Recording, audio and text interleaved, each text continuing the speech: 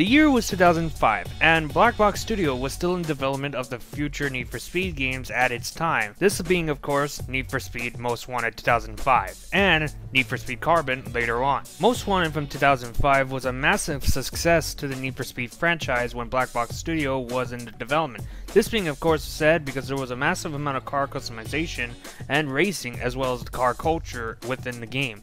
It even featured a good story as far as I'm concerned. This game also featured two types of celebrities in regards to characters and vehicles, that being, of course, for example, the BMW M3 GTR, and celebrity characters such as, you know, Sergeant Cross. I want every single unit after the guy. Everyone?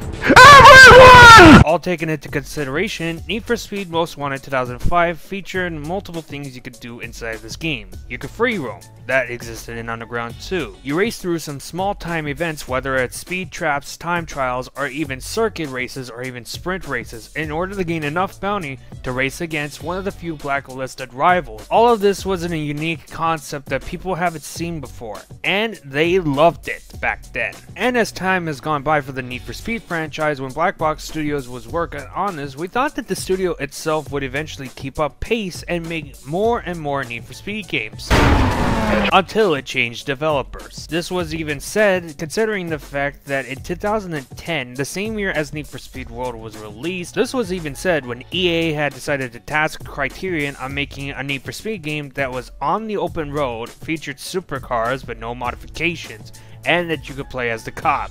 That's right, Need for Speed Hot Pursuit 2010. This meant that time was evidently changing, and that it was determined by EA to see who would be continuing to make the Need for Speed series. Will it be Criterion that will push on to make the new Need for Speed games, or will it be still Black Box? That was to be determined. So in order to compete against Criterion Games, against Need for Speed Hot Pursuit 2010, they didn't make another Need for Speed Hot Pursuit, which is their own version. Instead, they made Need for Speed The Run, which its story was quite unique. However, it was a very underrated game and didn't sell enough to compete against Need for Speed Hot Pursuit 2010. Meaning that Black Box Studios, the creator of the Need for Speed Underground, Most Wanted, and Carbon, was no longer making another Need for Speed game after that. People find this to be an extremely good game. One would even say that Criterion would make another Need for Speed game and it would be the best of the best that Criterion has made so far. And it was once planned that Need for Speed Most Wanted 2 was going to come out on the Xbox 360 and PlayStation 3 after the development. Little did we know, that wish didn't come true, and instead, we got Need for Speed Most Wanted 2012. So the big question is that people would ask, how did Need for Speed go from love to loathed by this one game? Well, in order to look at that, we need to go back in time.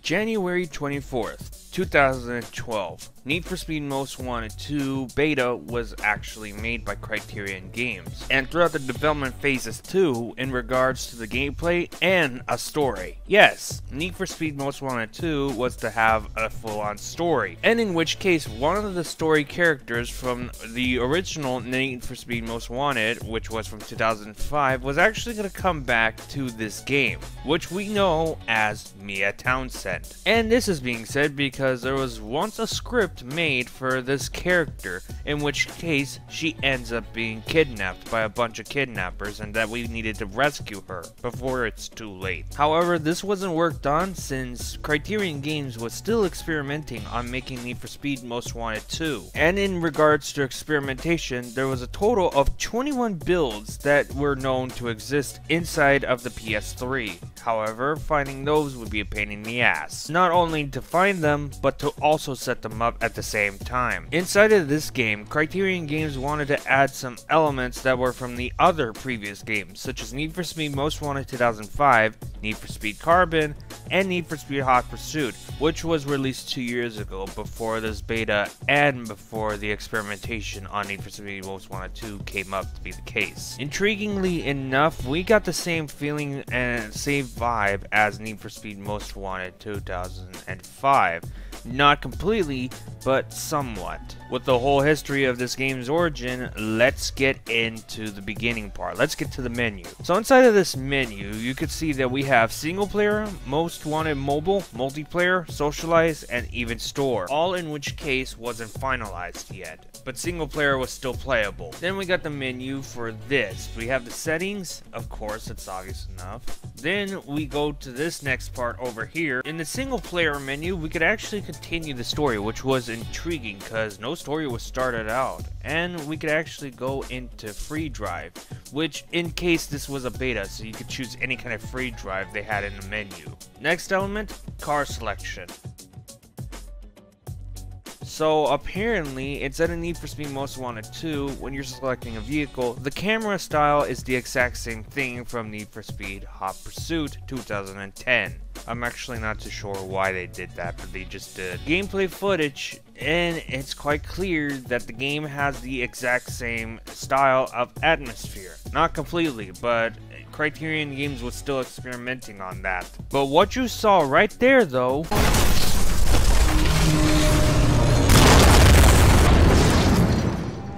yeah, that. So if most of you don't know what that is, that was a pursuit breaker that N Gaming had crashed into. If you don't know what a pursuit breaker is, well, let me just say it's an object that you hit that will come tumbling down on top of the cops and will disable them for good on the pursuit. It won't always hit all the cops, but it does come in handy. And as it stands, Criterion wanted to make Need for Speed Most Wanted 2 have these pursuit breakers as well. But what got me really tripping is this camera effect that Need for Speed Most Wanted 2 contained, and it's still following the car. For what I could believe is that this game was to feature city cameras as far as I'm concerned, and it would look over at the footage of the cars that were driving by.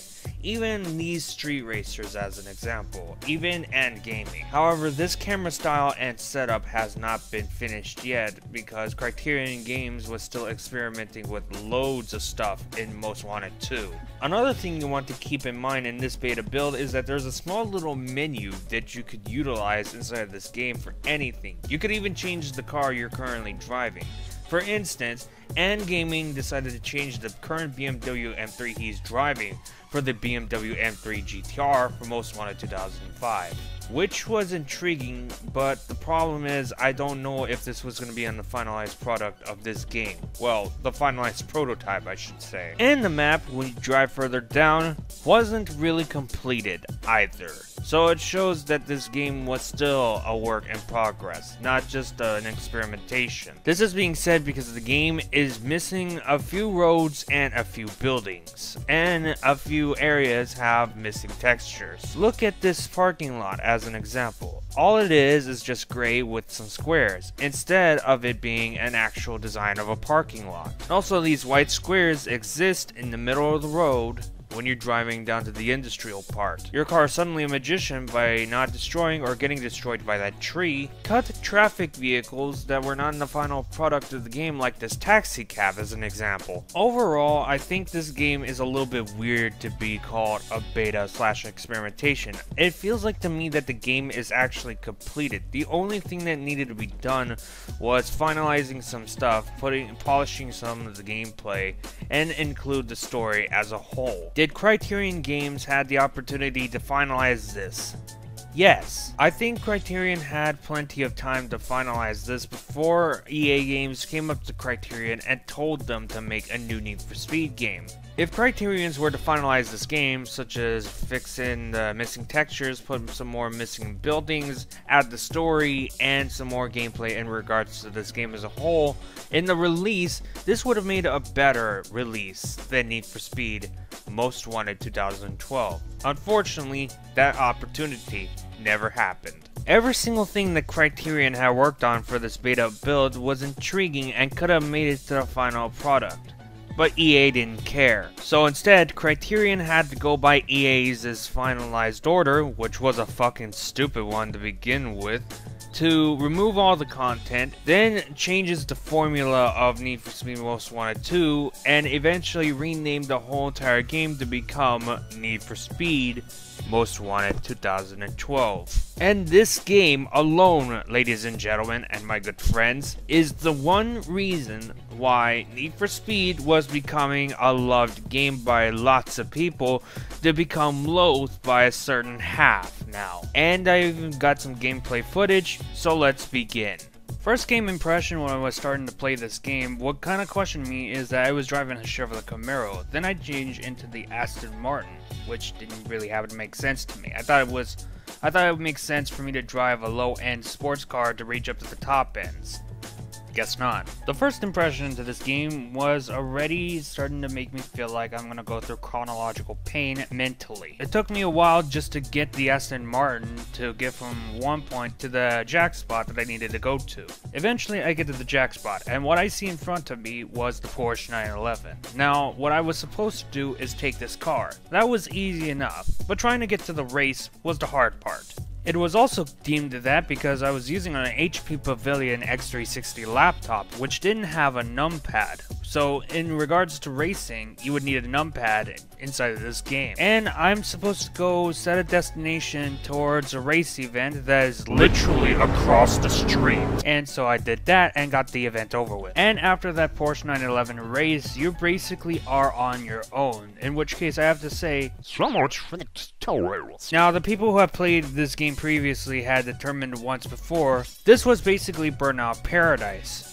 but with just licensed cars. I don't want to object to statements that these people have said, but the problem is that Criterion Games wanted to make Need for Speed Most Wanted 2 possible. Instead, this turned out to be the case. Burnout Fairhaven. Inside of Need for Speed Most Wanted 2012, in order to race against other Most Wanted Blacklist racers, you would need to gain a lot of SP points that is pinpointed on the top screen. And once you beat every single Most Wanted Blacklisted racer, whichever one it may be, you have a chance at winning their car by smashing it into pieces. I mean, yeah, sure, this feels like Burnout Paradise, but at least inside Need for Speed Most Wanted 2012, you don't have to repair your car. In regards to cars, there is a total of 43 vehicles you could drive, plus DLC, and with a total amount of 123 jack spots. All of them obviously being scattered and hidden across the map inside of this game. Now, trying to drive these vehicles from these certain jack spots are as simple. You drive up to them, you enter the vehicle, and then you're off. And here I think buying cars is much more better. You go into easy drive and then you go to races. You'll look inside of these races and these rewards will be the modifications you could utilize within this car. Keep in mind though, each and every single vehicle has a different set of races. The simplified version of vehicle modifications are tires, nitrous, chassis, body, and transmission. Some of you may ask, oh, shouldn't you have nitrous in your car already? Well, that's where nitrous comes in as a modifications tab. The reason why nitrous is in a modifications tab is because there's a variety of nitrous such as burn, power shot, and jump. Burn is basically the type of nitrous you normally use inside of the older Need for Speeds. For using burn, you hold down the nitrous button. For me, it's my Xbox input B. The burn nitrous mechanic is basically where you press and hold down B and you use your nitrous for as long as you like until you let go or until your nitrous is depleted.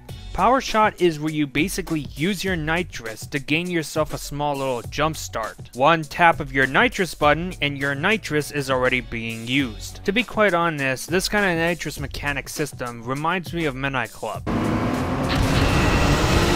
And as for the jump nitrous, well, let's just assume it's used for when you're grabbing some air. The major problem as to this mechanic is that for each and every single vehicle you drive that happens to be stock, there is no nitrous inside of those vehicles. That even applies for the most wanted vehicles that you have unlocked by destroying after beating the most wanted opponent that you went against. So the only solution you have only, and this will be simply said, not on the racing side, but just being said in general, you need to race on the easy race and then win in first place. That way you could get yourself some nitrous. More specifically, the burn modification of nitrous. I'm going to simplify the other modifications as it goes. Track tires are basically where you gain more grip around the corners. Off-road tires give you better stability and drivability on the off-road parts, and drift tires will give you better cornering. Now for chassis, the lightweight chassis will make your car a little bit more lighter, giving you a better advantage on acceleration, possibly even control. Reinforced chassis makes your car a lot more heavier and a lot more tougher to break down. The ram chassis is a little bit more lighter than the reinforced chassis. It may not be useful in durability, but it is more useful when you're trying to ram your opponent or a cop head on or trying to T-bone them. As for bodies, aero body basically makes you better at cornering and accelerating, possibly even gaining more better speed. The impact protection body protects your car from being hit by either a racer or a cop. Lastly but not least, the gearboxes, or I should say the transmissions more likely. Firstly, we got the short gears. So what the short gears are used for is to give your car some better acceleration. This could be very useful if you're driving a car and if it has more top speed than it does acceleration. It gives that equality of speed and acceleration towards your car. These kind of gearboxes can be best used if you want to pick up and go on certain areas where you just completely stopped. In my personal opinion, I think the short gears are best if you want to blast off away from the cops that are trying to bust you in your general area. Long gears give you better top speed on any vehicle you drive. This type of gearbox is extremely happy if you're driving on long straightaways and wanting to achieve top speed, like a freeway as an example. Now that we got the car modifications out of the way, let's go ahead and talk about the one thing people likes to be chased by. Let's talk about the police force. People like that think they can escape from a whole group of cops? We'll get them! Now I shit you not when I say that the cops inside of Need for Speed Most Wanted 2012 are pure fucking nightmares. And the reason why I say that is because the police officers inside of this game are a lot more ruthless than they are in the previous games made before. It don't matter if you're going against a Ford Crown Victoria police car or if you're going against a whole-on Rhino truck. You're gonna get hit real badly. All units, code 3 suspect detained. Return to previous duty.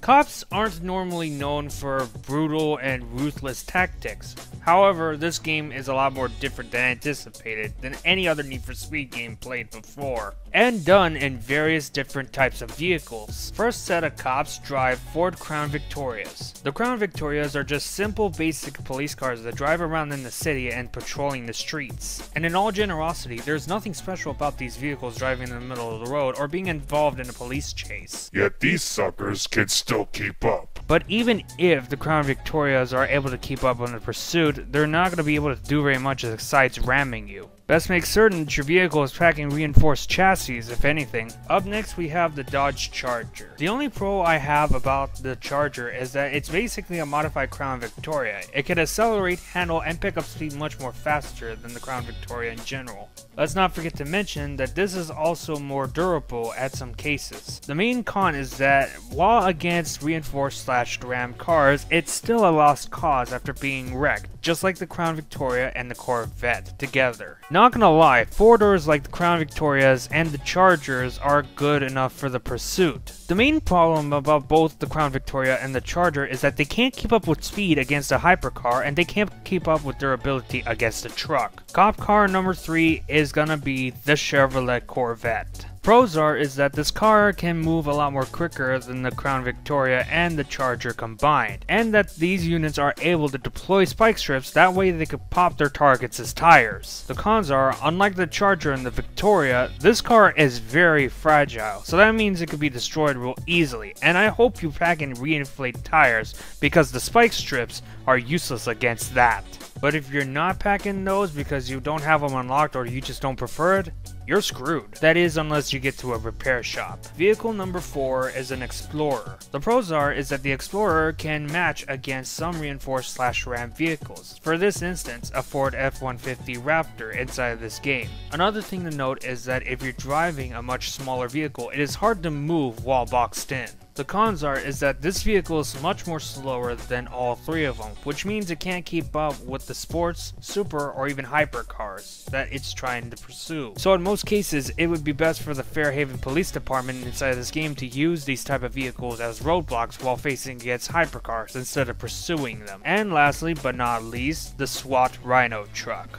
The pros about this vehicle is that it is very difficult to destroy. The Rhino also has more destructive power than a reinforced /ram truck, and even the rest of the other police vehicles. Once boxed in, no matter what type of vehicle you're driving, you can't move it at all, and sometimes is even declared the M4 Sherman of Fairhaven. The cons are is that this vehicle is slow as fuck and handles like shit, so it couldn't even keep up with the pursuit while trying to chase after whatever target they're chasing. This even occurs to me that a semi-truck would move a lot more faster than the Rhino itself. And at that point on, it's most likely to be the case that the cops pick the most inconvenient vehicle out of the whole entire group to be chasing after their targets. But as it stands for each and every single police car inside Need for Speed Most Wanted 2012 has its own different type of heat, much like Need for Speed Carbon and Need for Speed Most Wanted 2005. The heat system is indicated right next to the mini-map and it has a total of 6 heat levels in general. Heat level 0/1 is basically the Ford Crown Victorias rolling around the streets. Heat level 0 because they're outside patrolling the streets, but also heat level 1 because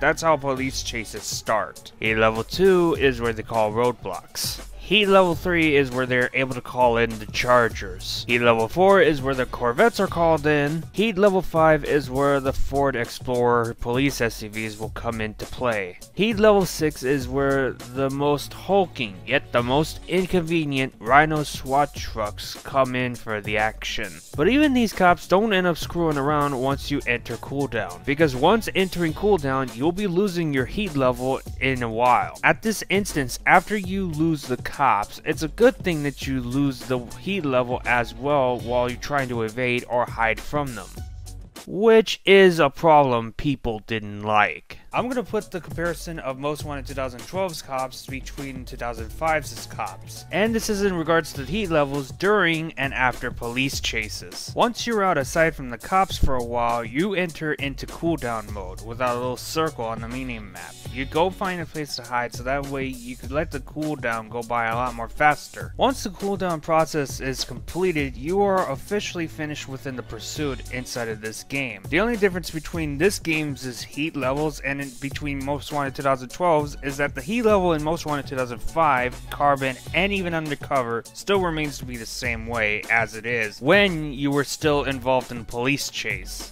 Most Wanted 2012 doesn't have that style of the heat level, which people didn't like. The worst case scenario is that Most Wanted 2012's heat level is much more less than the one from 2005, because from 2005, the heat level exceeds up to level 10. And then inside Most Wanted 2012, there isn't a special unit that is somewhat relatable to Sergeant Cross from 2005. Aside that, my point still stands out that the cops from Most Wanted 2012 is much more lacking and kind of a little bit more inferior on numbers than Most Wanted 2005's. While in the site or even right next to a cop, you could do some property damage that isn't cars, because as far as I'm concerned, cops don't even care if you do property damage, such as destroying light poles, traffic lights, or even mailboxes. I don't even care! But once you crash into some traffic, or even into another cop car, that's when all hell breaks loose and they start chasing after you. The same could even apply when you're speeding. Shit! But hey, at least the police officers inside of this game have characterization. They're antagonizing you. And yeah, I know it's sad Need for Speed Most Wanted 2012, or was deemed to be Need for Speed Most Wanted 2, doesn't have a story. But the thing is, not every single racing game needs a story. And to add to that, not every single Need for Speed game needs a story, per se. Actually, about characterization, there is one more interesting thing that I want to cover in regards to this game. That is the most wanted racers you go up against. The most wanted list has an interesting set of cars that are listed that you can race against and destroy to win them, actually. But there's one problem about this list that I have. And this actually kicks in with the lack of characterization for the most wanted list, is because every single vehicle that is on the most wanted list that you race against is all white. Like, the question is, who in the absolute fuck will go into developing this game, making a car list for the most wanted list that you gotta race against, and just lazily put them to be a bland and boring color, which is all white? Like, who the fuck am I racing against? Am I racing against a house or something like that? Am I racing some sort of drug-dubbed organization? Like, what the hell is this shit? Fire Monkey, in regards to making the mobile port of this game, actually took their time and made more clarity into the vehicles they posted up.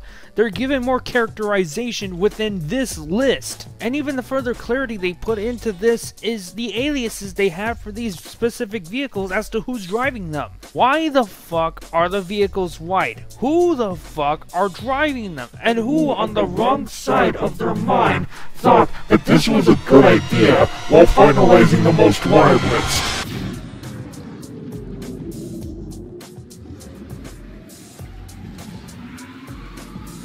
Who the fuck is him? Huh? Am I stealing from Ryder? Ryder, nigga. Though, to be quite honest, what isn't really surprising is that I have to chase after this guy and destroy his car so that way I could earn it for myself. And I say this because I played Burnout Paradise quote-unquote remastered for a while back then. While most of the formula is basically the same thing as Burnout Paradise, there was one thing that made this one a little bit more different in regards to gathering cars from most wanted racers. They'll have every advantage of trying to evade the traffic as far as I'm concerned. There are sometimes they'll even have traffic thrown at you, or that they throw you into the traffic. All in all, it's just pretty much me saying that trying to deal with these type of vehicle shutdowns is way more annoying than it is on Burnout Paradise. And after you hit them, they're still able to drive at one point if you're on an open road, like this freeway as an example. It usually takes me a while just to try to pursue and try to gather up these cars. It got up to the point where we were at the rocks area, away from the city, and me and both the Bugatti Veyron that I was chasing after had crashed into a rock. Luckily, it transferred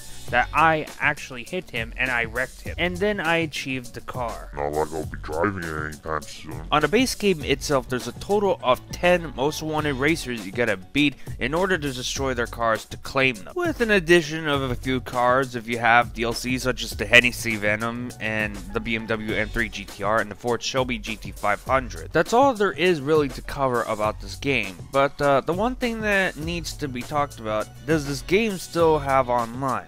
There's one way for me to find out. And since I felt a little bit lousy to pause the game, I decided to go on to Easy Drive to access it a lot more quicker. I got myself into a lobby, and I already know it was gonna take me a while just to find an online game. A few minutes later, I got myself into a lobby, finally, and then I decided to see what was going on. And as for this yellow Lamborghini Diablo that was about to drive by me, had some special plans for me, Which I had no idea what they were because I was new to the game. Outside free roaming, of course, I was trying to find my Dodge Charger while trying to select a car to change into. The problem is that I can't find the Dodge Charger anywhere on the list of vehicles that I could change into. Why am I not allowed to change into the Charger? Is this because I'm a low level, or is it because Criterion doesn't allow me to change into that vehicle? And here I am noticing how Criterion is starting to disappoint me and give me even further chronological pain is because they're listening to EA's bullshit. So I picked the Ford GT because what fucking ever. And that same Diablo came around the corner and decided to try to give me a surprise, which was to try to wreck me into pieces.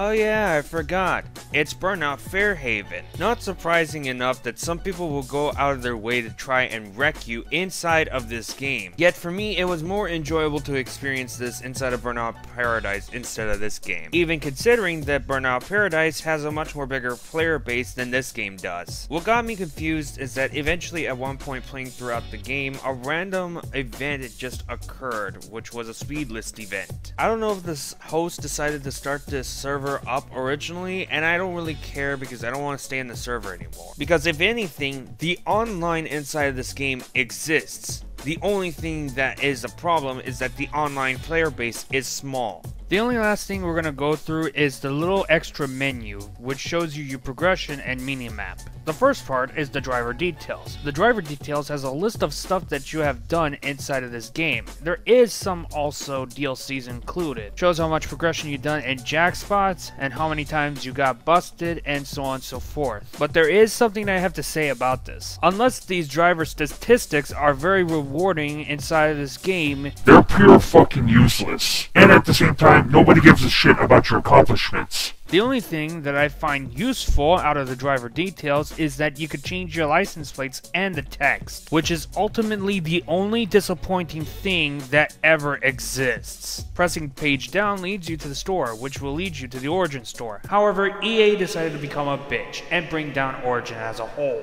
Up next is the settings, which you could change your audio, display, graphics, gameplay, and additional stuff. The additional I'm not certain of. Gameplay, I presume, is what you're using to play the game, whether it's a controller or the keypad. The keypad for me was very much of a nightmare because when you drive, you need to use your AZ keys to drive the car. The A using for the throttle and the Z for the reverse/braking. Audio, much like any other game, allows you to change your in-game audio settings, from your volume to the speaker type to the music order, and so on and so forth. But I have the music set to 0 because I don't really like listening to the music that they have in stores. And plus the sound effects inside of this game, it's really loud as shit inside of this game. So I had to turn it down so that way it's best suitable when I'm wearing headphones. The display setting inside of this game is ultimately disappointing to me because all it shows is just screen calibration and margin scale. I mean, if EA and Criterion didn't want us to change the setting of the display within this game, they shouldn't have added this shit at all. The graphics setting is a huge game changer. I had to try to turn off all of my graphical settings, well, not turn them off, but turn them into a low so that way my game could run perfectly. And I changed the screen resolution from what it currently was shown right here in the screenshot down to 1218 by 720. To make the game run a lot more faster, of course. Gameplay allows you to change the settings for when you want to play on the controller, add subtitles to certain texts, and add vibration to your controllers, and change your speedometer from the metric system to the imperial system. And no matter what kind of controller you're playing on, whether it's a steering wheel, an actual Xbox or PlayStation controller, or the keyboard, you could always recalibrate your controls with that little recalibrate controller button. And inside of additional, it shows you the game manual and the credits. On God, why does the setting option exist? Lastly though, but not the least, is going to be the minimap. So the minimap gives you a big layout as to Fairhaven City, the city that you are racing inside of, with 43 cars and DLC included. And then again, I did state out that inside of this game, each and every single car has their own races. If there was a mod in here in regards to the races inside of this game, that'd be fine. At least I get to go through extra races. Until then, this is purely shit. Do I think that this game had potential? This game had potential. There could have been a lot of stuff that could have been added into this game. The only thing is that EA doesn't fucking learn about their mistakes, which is tight deadlines. Each and every single game, I feel like they've been doing this for a long while. Each and every single game, they have their studios develop 3 weeks per game in regards to whatever it is. Even Need for Speed, which is one of the few reasons as to why Need for Speed Most Wanted 2012 was a big failure, and why it was mostly Burnout Fairhaven that it was for it being its original game. And in possibility, Criterion Games should have made an alternate script for Need for Speed Most Wanted 2012 instead of reusing Burnout Paradise and editing it to be like, you know, this. The greatest idea I can think of for EA if they want to make better games and make better sales is that they delay the games before launch. They have their development teams work a little bit of extra few weeks, maybe even like 2-3 months to make a video game. And then from there, we will see the results from then on. But then again, it's fucking EA. They won't even care. Is it possible that Criterion will mess up like this again? I genuinely don't know if that's going to be the case. It's all up to the hands of Criterion to determine how Need for Speed will go. And of course, most of us know this, is that EA has not determined what kind of racing game Need for Speed is overall. The original racing series was about roadsters and sports cars, maybe even supercars, driving on the freeway and being chased by cops. This was to be the case before and during Criterion Games was ever to be popular by their very first Burnout game. Then go to the Black Box era, Underground, Underground 2, Most Wanted 05, Carbon, Undercover are all about car customization and tuner culture. One thing to add on a note, urban-styled street racing. Give a game studio named Slightly Mad Studios the rights to make a new Need for Speed game. They ended up with Need for Speed Shift, which was mainly a Le Mans-style racing of Need for Speed overall. You see, EA is seeing that Need for Speed is going through on an identity crisis and can't determine what the answer is that Need for Speed is. And from here on and now, prior to the few years ago when Ghost Games shut down, Need for Speed is under Criterion's hands. Will they do good is the main problem. I don't really know. I did hear that Unbound was somewhat good, but I'm really fucking skeptical about that shit. It might become evident, not saying that it will actually happen that I know of, that the next Need for Speed that Criterion Games will make, they're eventually gonna fuck everything up. Probably the studio will die out, and the same goes for the Need for Speed franchise as a whole.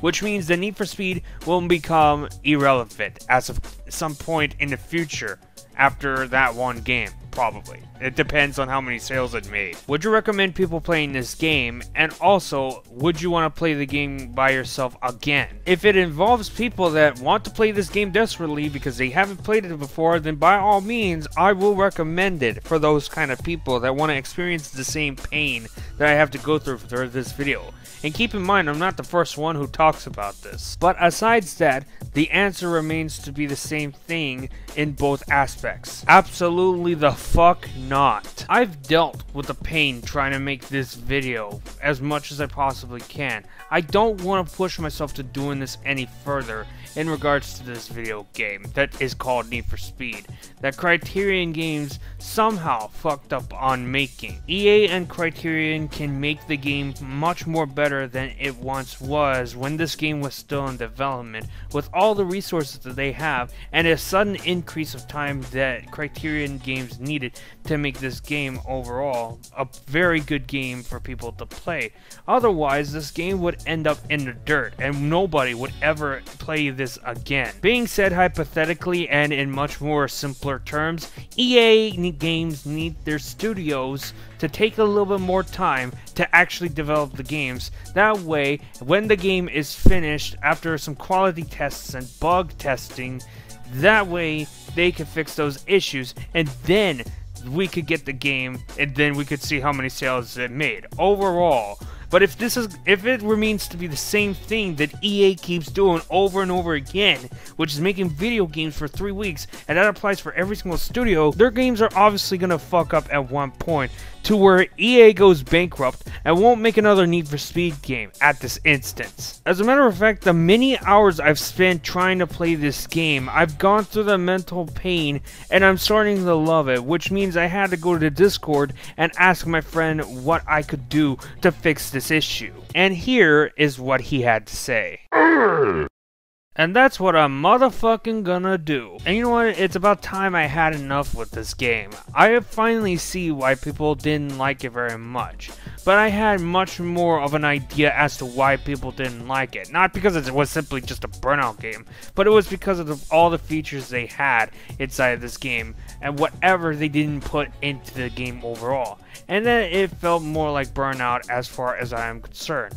Even though it's got licensed cars, it's still a Need for Speed game. I will have to admit to that. Even though there's going to be some people that come in and watch the video after I said that this is Need for Speed practically, and come out a of the blue and say, "Oh, but this is not Need for Speed." Suck it the fuck up. It exists. It's a Need for Speed game. It doesn't make too much of a difference. It was intentional enough that EA wanted a new Need for Speed game. I don't even think they noticed the consideration it was going to be this bad, because it felt more like Burnout, if anything. And even if most of you hate the idea that this does not deserve to be with the rest of the Need for Speed games where they are in the history table, it practically is. Once it does exist, that means it's in the history books, and that's no exception for Need for Speed.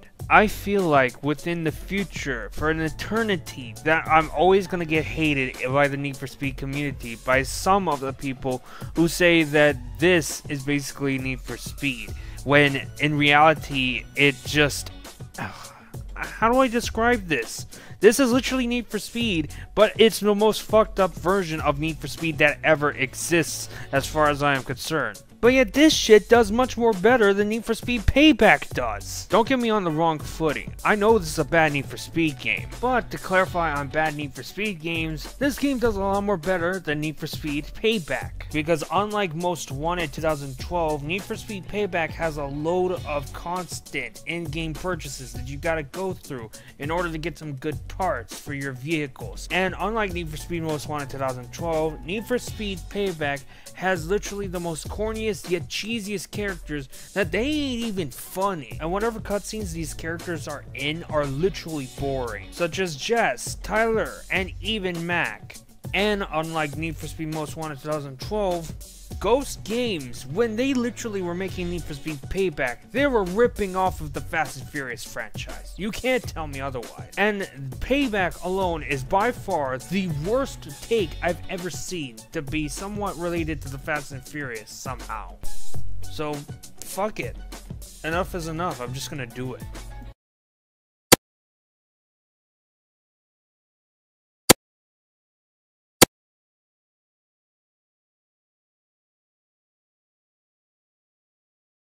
And that concludes my 40-minute essay about Need for Speed Most Wanted 2012. Feel free to leave a like, a comment, and a subscribe, and if you want to see more videos like this, feel free to hit me up on the comments section, or even on my Twitter, the most sane social media platform to ever exist. And with this being said, I shall see you on the next episode. See ya.